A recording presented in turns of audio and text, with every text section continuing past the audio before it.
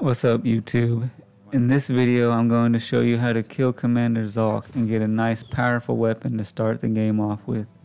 First thing you want to do is kill off all the normal enemies as quickly and efficiently as you can.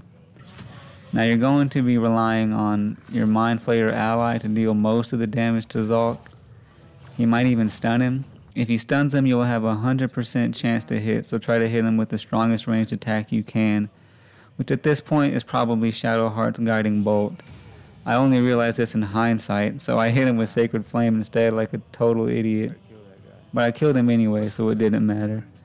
Keep moving your party towards the ship's console while attacking Zhalk. You're going to miss a lot, but every little bit of damage counts. Once you move within a certain distance of the console, some enemy reinforcements will appear. They're weak, so dispatch them quickly so you can resume focusing your attacks on Zhalk. When there are 9 turns remaining until the ship crashes, some more powerful enemy reinforcements will arrive, but they will take a few turns to reach you, so I wouldn't worry about them. Keep on attacking Zhalk at every chance you get, and with the help of your Mind Flayer ally, he should die with plenty of time for you to get to the console and escape the ship. Beware that the Mind Flayer will turn on you once Zhalk is dead. Make sure you loot Zhalk's corpse for a nice powerful greatsword to use early in the game.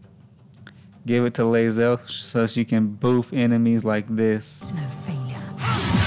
Oh my goodness. Hey buddy.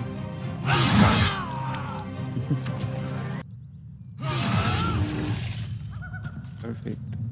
Well, that's it for this video. See you later.